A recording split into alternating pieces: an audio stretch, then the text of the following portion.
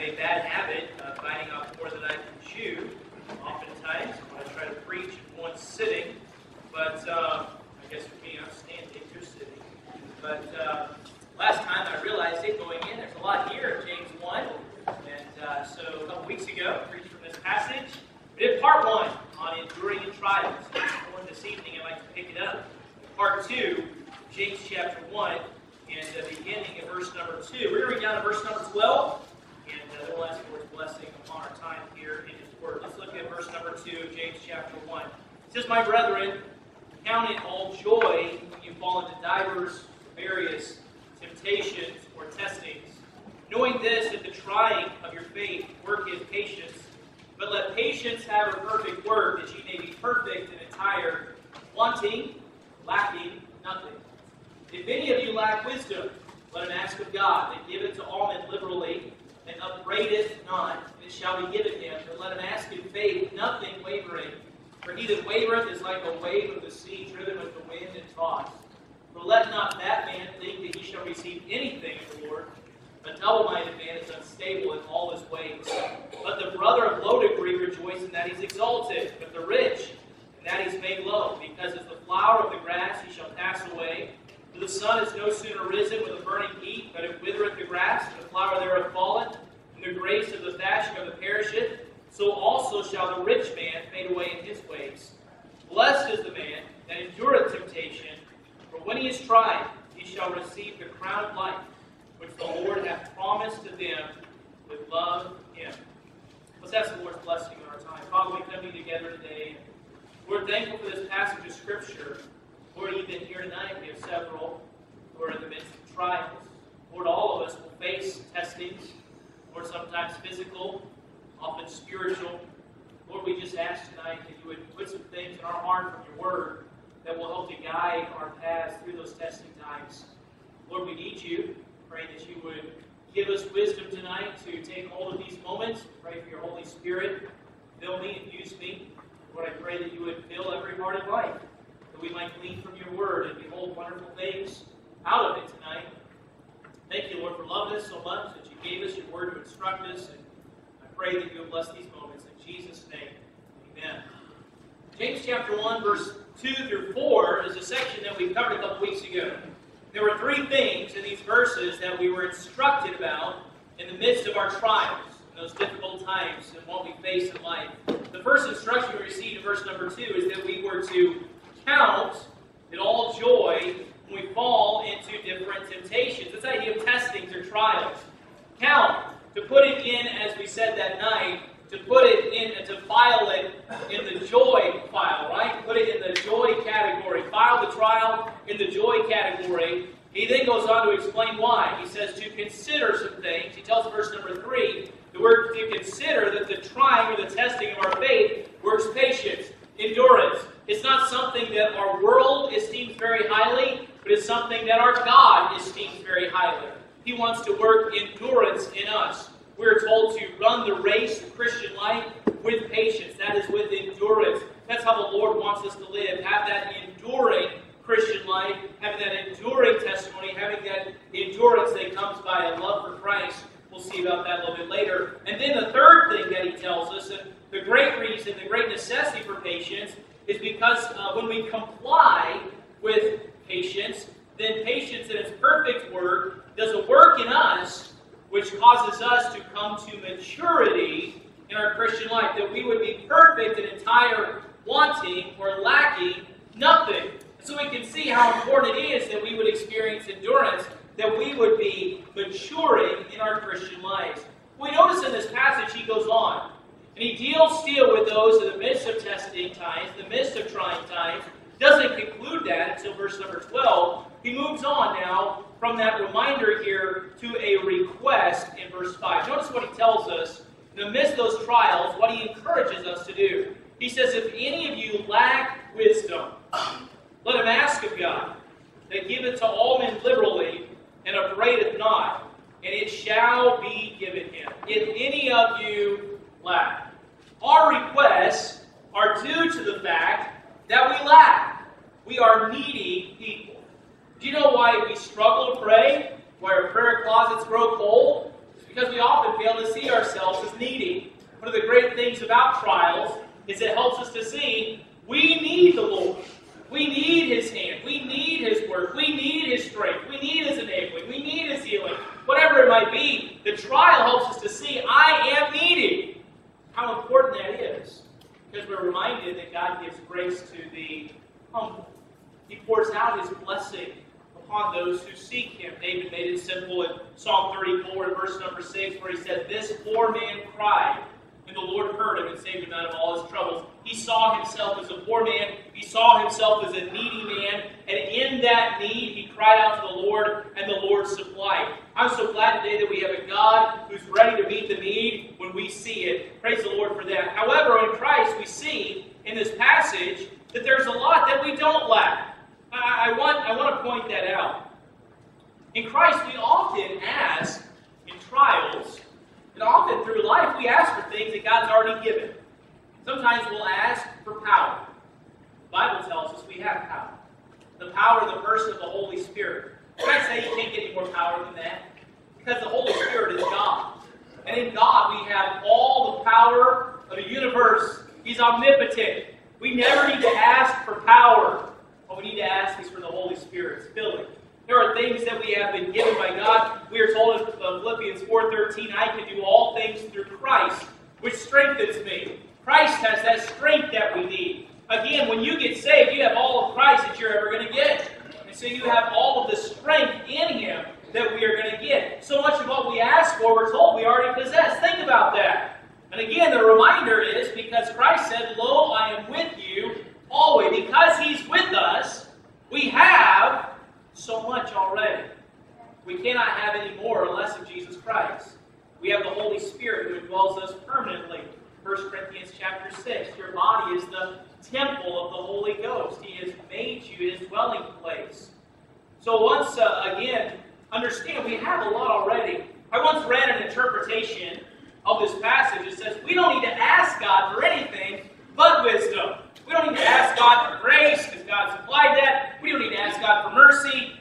However, I disagree with those statements. We're told in the book of Hebrews chapter 4, that we are to come boldly to what? A throne of grace that we may find, or that we may obtain mercy and find grace to help in time of need. So what we see is, as the Bible says, He giveth more grace. We have all the power in the Holy Spirit we're ever going to get, but God gives grace in the trial for those who will seek His face and ask for it. So it's not that we only ask for wisdom, but that we should ask for wisdom. Here's what we often lack in a trial. How often do we pray in the midst of a trial and say, "Lord, give me wisdom in this trial. Give me wisdom in this test."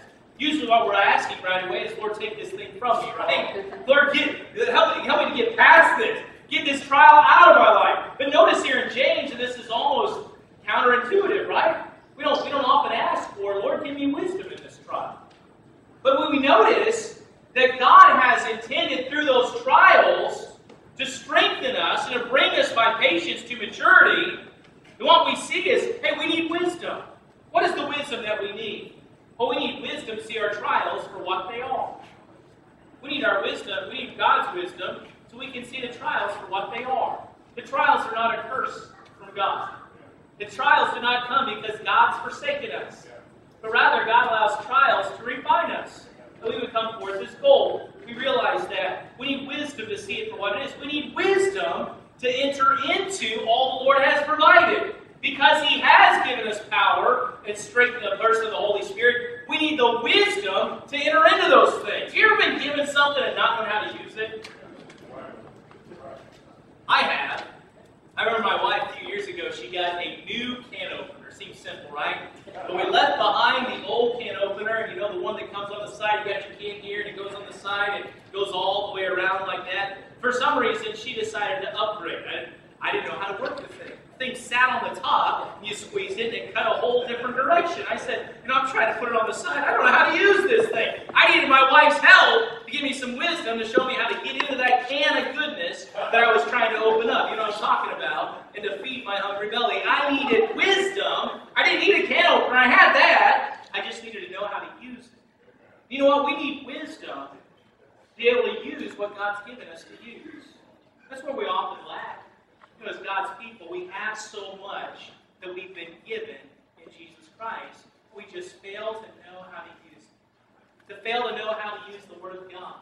To fail to know how to enter into the right kind of faith and the right kind of trust and to see that peace of God rule in our hearts. Oh, how we need wisdom. And so that's why he encourages us to pray. And no doubt we also need this simple wisdom, don't we? That in the trial we cling to God. That we cling to Him. We say, Lord, I don't know why this trial is here, and I don't know exactly when it's going to end, and I don't even know what you're trying to do in me through this, but I'm going to trust you. And I'm not going to let anything discourage me from that, and I'm never going to stop trusting you. We need the wisdom to just cling to God. You know, in this passage, again, he doesn't instruct us to ask the Lord to remove the trial, but for wisdom to be bestowed in the trial. Now, again, it's not that it's wrong for us to ask that. It's that sometimes we're just not spiritually minded enough to realize, well, maybe God has this here for a greater purpose. Maybe, and by the way, I would pray, Lord, give me wisdom to be able to see this trial for its worth. But Lord, also, in your mercy and in your time, would you remove this from me? It's not wrong to ask that. And I'm not telling you not to pray that the Lord would take away the trial, but ask that God would give us wisdom and that we would submit and say, Father, in thy will. Even as Jesus prayed, right? He says, if it's possible, right? Take this cup from me. Lord, if it's thy will, take this cup from me, this testing time. So we notice in this passage, we're told to ask for wisdom. Again, notice we're told in verse 5, seems straightforward, but sometimes we miss it in our practice. Look what he says. If any man lack wisdom, let him ask of God. You know, we often go to the wrong place when we're looking for wisdom. We go to the new book that's out, you know, that we see in the checkout line, the new bestseller over here. We look at this person, we say, oh, they're a wealth of wisdom. And you know what? Maybe God has given them wisdom for you. And I'm not saying it's wrong to go and try to find counsel from somebody, but never mistake their counsel for God's counsel. In the sense that you go to God first. You always seek it. Lord, would you please supply good counsel to me? Would you give me wisdom from your word? As this person shares wisdom with me, with their ideas, Lord, would you give me peace that this is from you? But what we need to ask of God, you know, He is our rock, He's our refreshment. It's only Jesus who can supply. And aren't you glad in this verse what it says? That if any of you lack wisdom, let him ask of God that giveth to all men liberally. What a wonderful phrase that is. He giveth to all men liberally. Aren't you glad it doesn't say He rewardeth? It's grace. It's not something that we deserve. It's not something that we have to earn. It's not something we have to say, all right, well, Lord, I'll endure for a while, or Lord, I'll go out and do 100 good deeds, and then He'll give it to me. No, He giveth. Notice again, He says, to all men. You know what? This isn't just for me. This isn't just for the deacons. This is for everybody. This is for everyone. He says the Lord gives to all men. And again, the word there, liberal. Aren't you thankful that He gives it bountifully? That He gives it in abundance? What we see in this verse is that the issue so often is in us. It's not that our God doesn't give answer to prayer. It's that we don't ask. James 4 puts it that way. He says, Ye have not because ye ask not. Our God, in His grace, in His mercy, that He gives to all men liberally. What a wonderful phrase. And by the way, I don't think that's true of just wisdom, but I believe that's true of grace. We go to that throne of mercy. God gives to all men liberally. I'm so thankful for that. That's the God that we serve, and that's what we need to remember. And by the way, that should encourage us to pray even more. Then God gives to all men liberally. Lord, I'm one of those all people, right? I fit in that category. Praise God. Lord, would you supply this? Lord, would you give me that wisdom? Would you give me the grace for this trial? Notice again in this passage in verse number 5, it says He gives to all men liberally and upbraideth not. It means that God is not going to chide us. He's not going to revile us for asking Him. I'll tell you, I'll be honest for a moment here. There's times where I get weary with requests, you know. Dad, can I have this? Can I have this? Can I have this? Can I have this? And finally, I quit asking, you know. I can't take you. Quit asking me. Just give me a break for a while. Just go that way. I'll go this way. Go chop down a tree or something out in the woods, you know. Just leave me alone for a little while. Quit asking. Our God never gets weary of our asking. And if we ask against His will and we know what God's will is, that's not something that God's going to bless. But praise God, He never gets weary of our asking. We come again and again and again and again. He upbraideth not. And we see in verse number 5, it shall be given him. It's a promise that the Lord makes. Aren't you thankful for His promises? This verse is rich. It's full of promises. If any man lack wisdom, let him ask of God, which giveth to all men liberally, and upbraideth not, and it shall be given him. Here's something. You seek God, you ask God for wisdom, you go in faith, and the Bible says God's going to supply. Praise God for that. Notice in this verse, Dan, in verse number 6, that He does give this requirement. Verses 6 through 8, we have a requirement, and that is this. Let him ask in faith, nothing wavering. For he that wavereth is like a wave of the sea, driven with the wind and tossed. For let not that man think that he shall receive anything of the Lord. A double-minded man is unstable in all his ways. Let him ask in faith. Remember the words that Jesus said. He says, all things, whatsoever you shall ask, believing, you shall receive. See in this verse that without faith, it is impossible to please Him, isn't it? We have to come by faith. Isn't it amazing how often we can make a prayer request and not fully believe that we're going to get what we're asking? Isn't that sad? That's the way the human heart operates, isn't it? Some of the things we pray for, maybe we think, well, you know, I know better. It's just not going to change anything. Or this person here, they're so hard. Sometimes we ask, and it's just formalistic. We're just going through the motions, praying and praying and praying and praying, without really even thinking about what we're doing. The Bible says they that worship Him must worship in spirit and in truth. It's got to come from the heart. It's got to be genuine. It's got to be in faith. That's what He tells us here. He tells us in the Word of God 4 times, the just shall live by faith. That's what God demands. It's what God blesses is faith. Again, He tells us in this verse, nothing wavering. The idea there has the idea of being in strife with oneself, to be in doubt, to hesitate, or to waver. Are we so often conflicted within ourselves? A trial forms on the horizon. We can wear ourselves out with questions like, well, what am I going to do? What am I going to do? We keep running around. What am I going to do? What am I going to do? What am I going to do? Lord, give me wisdom. What am I going to do? What am I going to do? What am I going to do? Lord, give me wisdom. We're not asking in faith. We're not trusting God. We're not taking it to the Lord and leaving it there. We're not casting all our cares on Him. We're not going to Him in faith. We're asking, but we're not doing it in faith because we're not resting in His promise. God's going to give it. We're reminded here not to permit ourselves to fall into that trap. Don't get overwhelmed with worry. Worry is the opposite of faith. Rather than worry, ask wisdom from God and turn what am I going to do into the Lord's going to show me what to do. That's faith. You pray and you ask for wisdom, you say the Lord will show me. In His time, I'm going to trust Him. I'll continue to ask, Lord, in your time, would you show me what to do? Lord, in your way, show me how to go. He that wavereth, the Bible tells us in verse number 6, is like a wave of the sea driven with the wind and tossed. As an Illinois boy, you know, I didn't have a whole lot of examples, but now I live in Florida. I know what he's talking about, right? The waves come in, the waves go out. They're back and forth. They're back and forth. They're up and down. They're so unstable. Isn't it interesting? Our God is a rock. He's firm. For us to go back and forth and down in faith and not be stable on Him is to be unchristlike, and it does not bring glory to our God. The Lord does not want for us to have an up and down faith. His will is not that we should be back and forth in faith and fear, from worry to confidence. Our God is a rock. Let us abide steadfast in faith on Him. Notice what He goes on now to make another promise.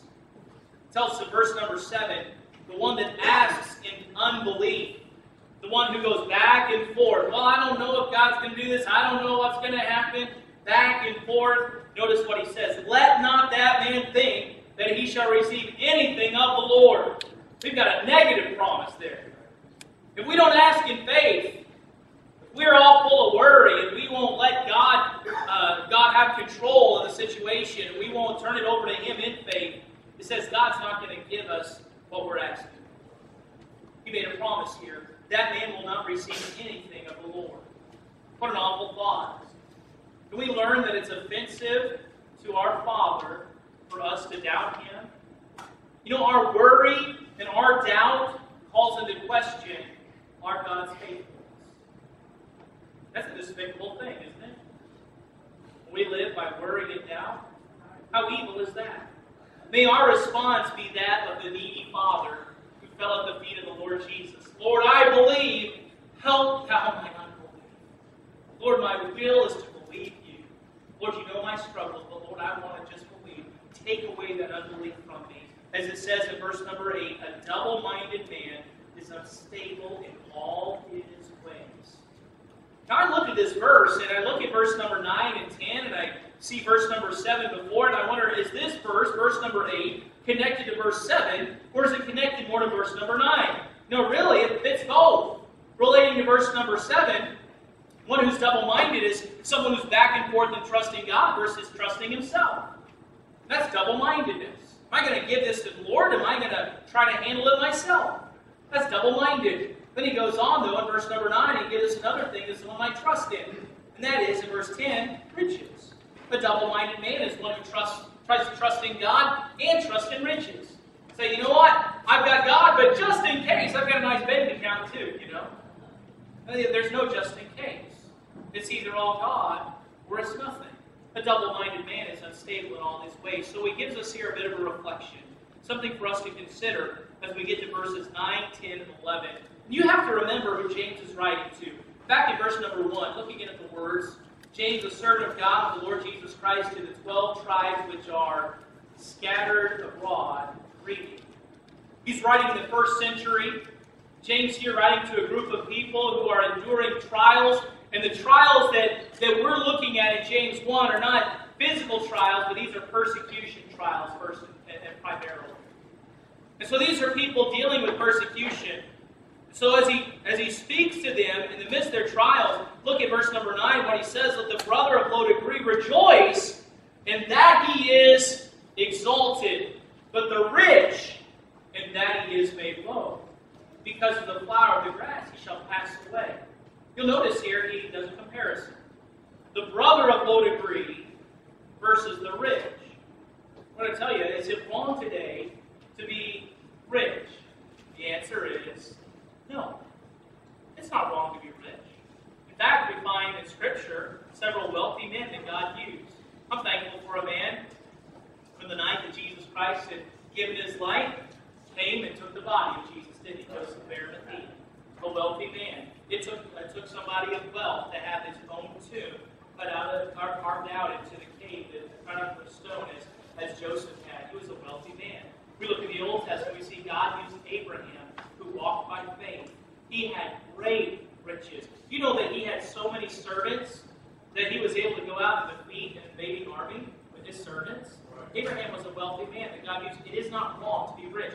Notice in these verses there is a key word, which is going to be a distinction for you and I here tonight to help us understand these verses. Notice verse number 9. Look what it says. Let the brother. See that? That's a key word. Let the brother of low degree versus the rich. We're talking here about a brother who's being persecuted, a child of God who doesn't have anything left in this world versus the rich who is lost. That's the distinction. All right? The brother of low degree. The brother of low degree is exalted. It may not have happened yet in this life. If you're going through a testing time, you might say, you know, Pastor, the Bible says I'm a king. I don't feel like a king. You know? Even as the songs that we sing talks about the small cottage that we might have in this life. Hey, but you know what? Up above, I've got a mansion, right? That's what God has already promised me. He's preparing for me, and that's a wonderful truth. That's what the brother of low degree is looking forward to. He's exalted. He already has that as a promise. He's moving towards that heavenly city. He's just on a journey. He's not home yet, and so he's exalted. But the rich, in that he's made low, because of the flower of the grass he shall pass away. In these verses we see this chief difference. The trials that these readers of James were facing, no doubt, often resulted in poverty. Not because they'd done anything wrong, but rather because they'd taken a stand for Jesus Christ. They were left with nothing. We find in that early church there were many needy people. If you read the book of Acts, You had men like Barnabas who came and gave all that they had to the church to help provide multitudes that didn't have anything. Much of that poverty was no doubt attributed to the rampant persecution of that day. But being a brother in the family of God was a much higher, nobler position than anything this world has to offer. I hope that you can sing that song, I'd rather have Jesus, with great truth. I'd rather have Jesus. If our country took another turn, we've got people today who are faced with outrageous fines for taking a stand for their faith. Right. We've had people who have been fined about $250,000 for simply trying to live out their own convictions, their Christianity, in the United States of America. Right. Would you be willing to make such a sacrifice? Would you be willing to say, I'd rather have Jesus? Look, you can have it all. I want to stake my stand for Him. Hey, that's what generations of believers have done for centuries. You and I haven't faced persecution. We're the select few. Because that's not been the history of the church. This has been the history.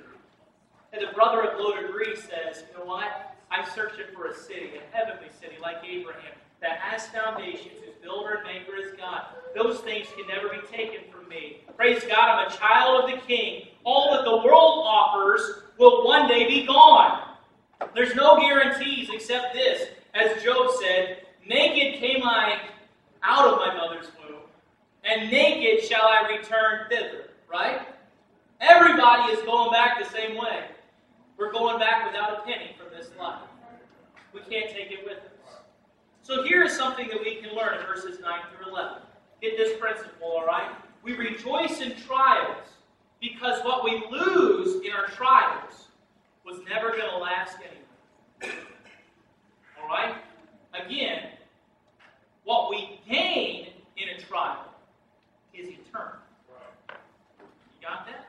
That's why we rejoice in trials. Let me repeat that. What we lose in trials was never meant to last anyway. But what we gain in trials can never be lost.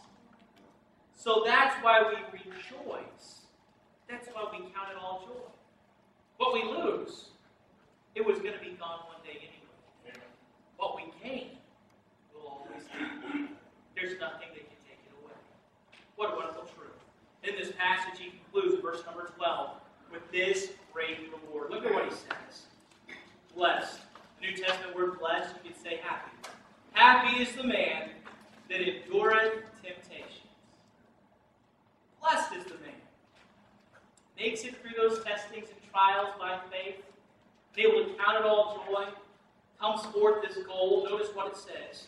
For when he is tried, this is talking about a future test, the judgment seat of Christ, he shall receive the crown of life, which the Lord hath promised to them that love him. Look at this great promise. Look at this great reward. Again, in this life, we may not get that. We may not see that blessing. The world goes through these trials and they panic. They think, well, everything that's valuable to me, I'm losing. My health, my riches, everything that matters. But you know what? That's not what matters to us, is it? Because we're living for a future day. And here's what we gain as we endure. The crown of life. We notice in this passage, again, this final note, and that's the conclusion of verse number 12. It says, which the Lord hath promised to them that love him. And here is how we endure. In all of this passage, here are those who endure in trials. It's those who love the Lord Jesus Christ. It's love that will not let go of him. It's love that will not doubt him. It's love that says, Lord, do with me and with my life and with my things as you want to do. Lord, I love you. And I'll follow you no matter where you take me. It's that love that helps us to overcome. And those who by love endure, those receive the crown of life. We're told in verse number 12. I want to say today, we're all going to go through trials, right? Every single one of us. That's just life. Nobody's going to go through unscathed. We're all going to face it. Isn't it sad that sometimes we can emerge from a trial and have missed out on this? How awful is it to go through a trial and then not get anything out of it?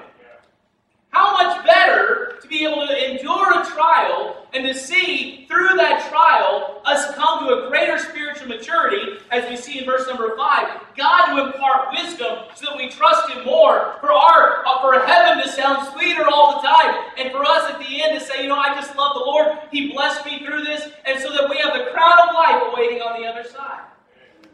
The reality is we're all going to go through trials. But are we going to endure them by faith and hope and love?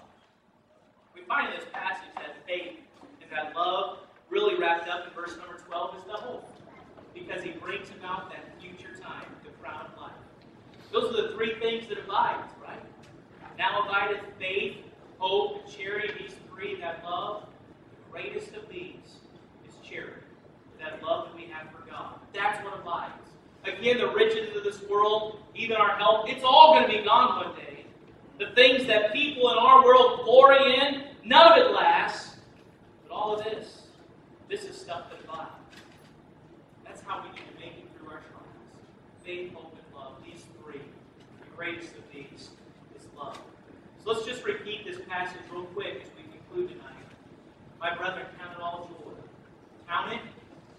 Understand in verse number 3 the importance of the test, the word patience. Number 4, comply. Let God do a work in you. It'll bring you to maturity. Make the request for wisdom. Lord, show me through this trial how to trust you more. You see that we're to ask in faith. It's not to be something that we question whether God really is going to give the wisdom, but rather that we depend upon it. We count it as done. You see in verses 8 through 10 that we do not look at the things of this life, the things that can be lost as valuable. Rather, those things that be gained through a trial. That is what is of true value. And so verse number 12, we rejoice because when we're tried to receive that crown of life, which the Lord has promised to give to those that love Him and love the truth. There's reward. Let's ask the Lord's blessing on this tonight. Father, we come to you tonight thankful for this opportunity to open your word. Thankful, Lord, that you have a purpose in our trials. Lord, we all go through testing times. Lord, I find myself prone in those moments when those things first spring upon me. Lord, ask why. And yet, Father, I pray that you would instead bestow wisdom. But the first thing that we would ask, that I would ask, the first thing that I would go to, is say, Lord, I trust you. You have a purpose and plan. Lord, direct me in this. Lord, I pray for all of us that we would have such wisdom. Lord, you know what we lack tonight. Lord, you know what we face tonight. Lord, you know how we need you. I pray that you would just fill our hearts with such a love for you, with such a faith in your promises, with such a hope for the future, that we would endure. We would endure for your glory. Lord, bless this invitation tonight. Pray you use it for your glory in Jesus' name. Amen. Let's all stand together.